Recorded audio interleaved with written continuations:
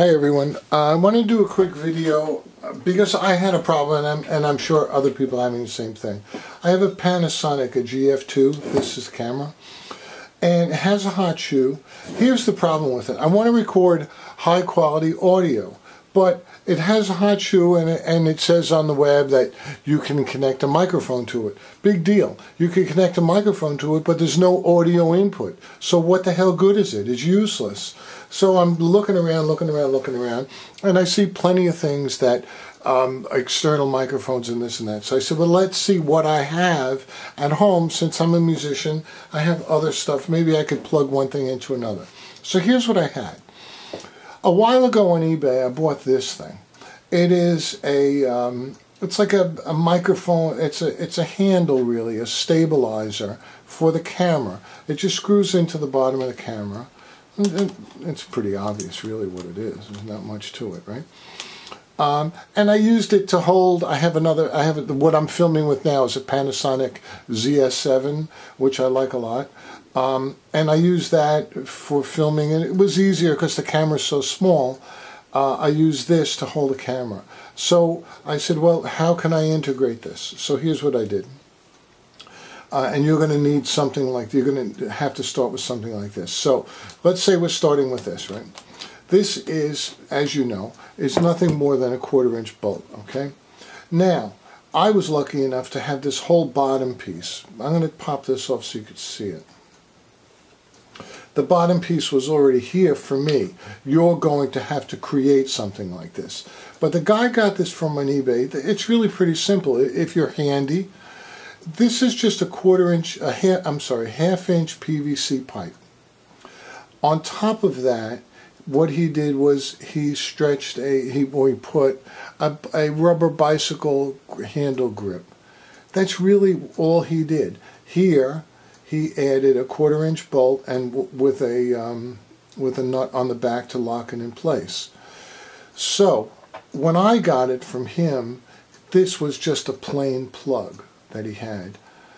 So I said, well, I don't know, maybe let me figure out how to do this. I drilled a hole through here. I went out and bought another bit, another nut, right? That's all this is a 1/4-inch nut that I stuck through here, okay? Popped it back in here, and I had this already. This is it's called a Zoom. It's the cheapest Zoom recorder. It's a Zoom H1. It's a stereo recorder. It records on a little cord. It's light as a feather. Only weighs a couple of ounces.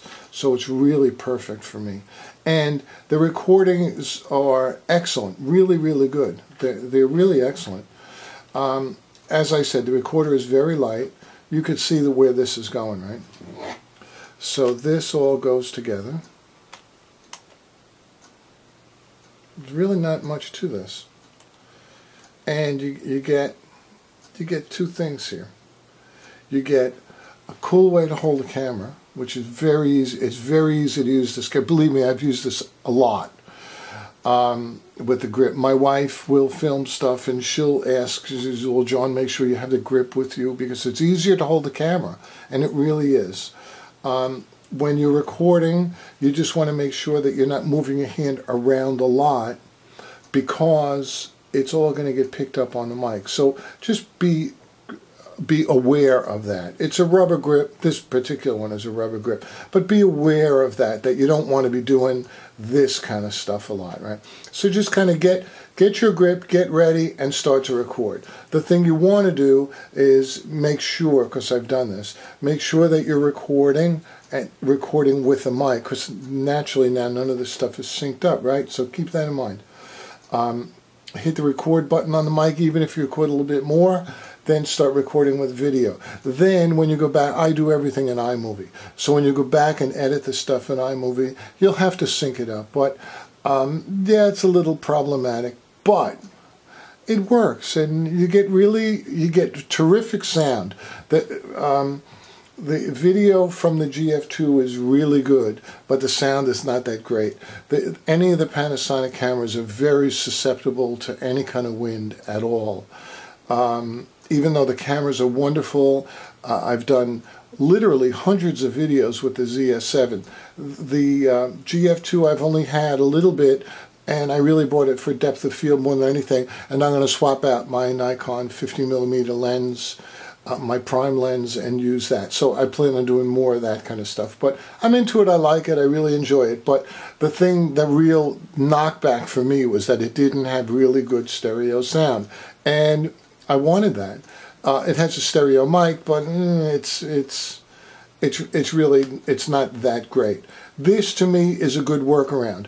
Is it a little more work in what you guys would call, I don't call it post, but I guess in the end, yes, you have to splice, you have to edit. In iMovie, you have to put the sound and the video together. But the payoff is the sound is going to be fabulous, because the sound from the H1, I bought this H1 on Amazon. I think they're about $100. You could probably buy them used. You could maybe, if you want, you could buy a better one, an H4. I don't really know, H2, H6. This was fine for me. It just did the job. What I like about it is it's super light. It's really, really light. So altogether, I don't know what this weighs, but it doesn't weigh much, I could tell you that. It's light. I can move around with it. And you know, the kind of wacky thing is it's kind of stable. It's easier to work with for me. I like it because I could I move around with it. I could work with it. So my whole thing is that it's cheap. If it doesn't work, there's no harm done. But give it a try. So you're talking about a 1/2-inch PVC pipe with a couple of nuts and bolts, a couple of doodads stuck together. Give it a shot. It'll give you some ideas about how to do it, and hopefully it'll work for you. If it does, just drop me an email or make a comment or something, okay? Bye.